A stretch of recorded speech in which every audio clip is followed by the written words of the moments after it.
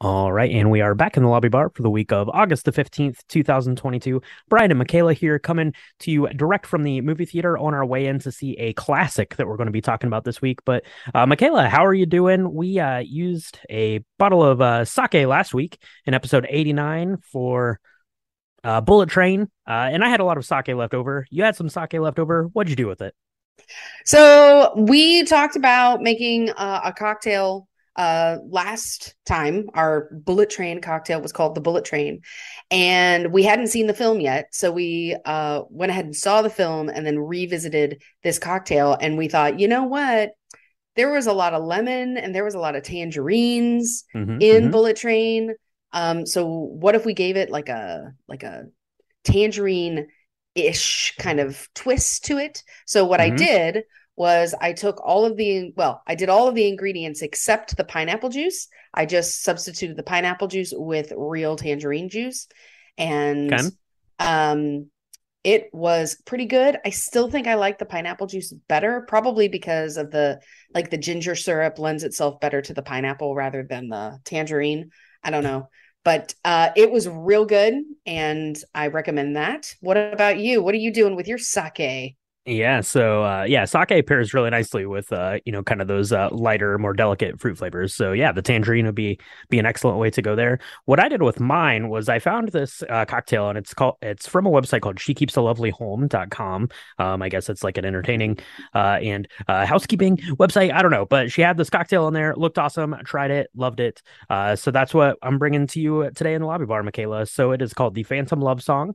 It's very beautiful. It gets this it's kind of like this white iridescent, very, very ethereal look about it. And it's basically a gimlet, except we're swapping the gin out for the sake. So you're going to take 2.5 ounces of the sake, a half ounce of Saint Germain, and a quarter ounce of fresh lime juice. Put that in your shaker, shake it up, strain it out into a coupe glass, and you are good to go. It's very lovely. It's very light and refreshing and delicate. All those things that sake bring to you, which we are loving now ever since doing Bullet Train last week. We are like sake aficionados, not really, but we do love a sake.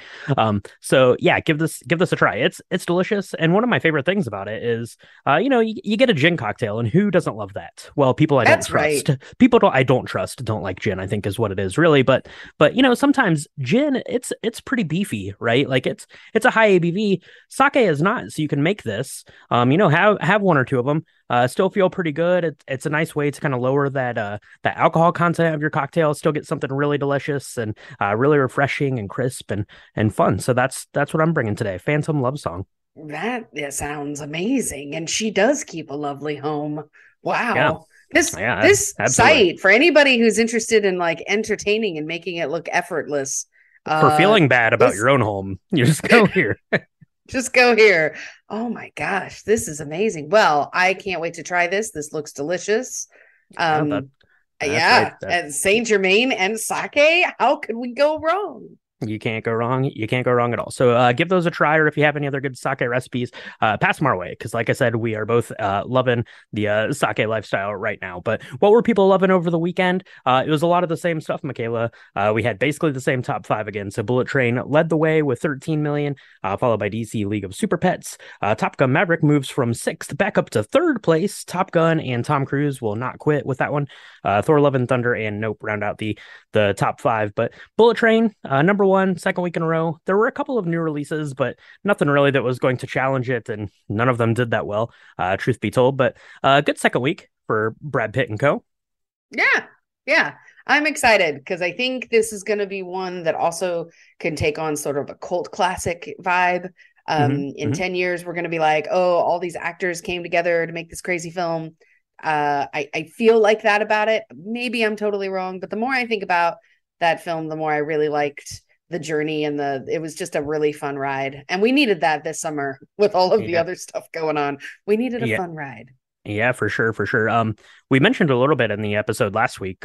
We kind of, we're talking about some people we overheard coming out of the theater, and kind of our own thoughts was it felt very Tarantino-esque, and maybe that is the true tell of that is, kids now that are in, like they're in their 20s, like college aged kids have seen this, and maybe, in 10 years from now they're going to look back on it the same way we look back on like Reservoir Dogs and Pulp Fiction, in kind of that same sense. So maybe it's Tarantino-esque in that way too, going into the future. So $13 million there for Bullet Train, so a good second week showing.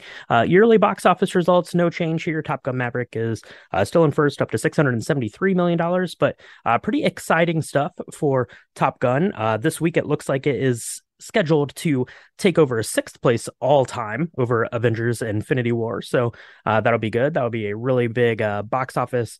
Kudos there to the team that brought us all those fighter jets. Goodness, go listen to our episode about Top Gun Maverick because it was a good one. It was a good one. And what do we have coming out this week, Michaela? Beast. What can you tell me about Beast? Anything? It's got Idris Elba in it. It does have Idris Elba, I know that much. and it has Idris Elba. It has a lion that apparently is Oh yeah, there's not a very lion friendly. It's like kind of like stalking. Jaws, I guess. Kind of. I don't know.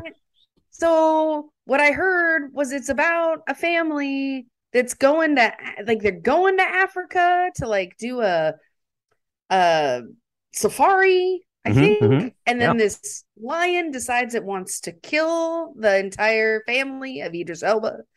Mm. Um, I don't know. It kind of reminds me of like the lion's version of Orca. Oh, If okay. you remember Okay. that Yeah. yeah, where they're on the ocean and they're like they kill an orca and the orca was pregnant and now the dad or the dad of the orca family that they murdered is now out to get the boat. I think that's Mm. kind of what this is, only it's Okay. a lion. I So mean, that'll be good. I And guess kind of like all those stories, if you're going to go to the African safari and be poking and prodding at where a lion lives, I guess that's what you might get. But I don't know, not really all that keen on going to see this. I'll probably check it out when it hits a streaming service because Idris Elba is great, but this just doesn't seem to do it for me. Any interest in heading out to see this one next week, Michaela?